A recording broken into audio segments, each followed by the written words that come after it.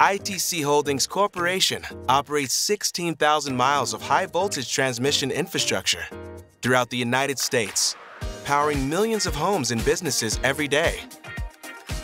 To operate in this highly regulated sector, ITC must meet stringent data management and retention regulations for its employees and partners.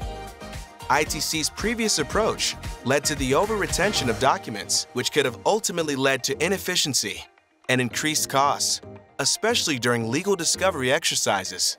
To resolve this issue, ITC deployed OpenText Extended ECM, automating key aspects of record-keeping processes like finding and decommissioning redundant data. The company also established federated user access rights, helping ITC to keep tight control of its data.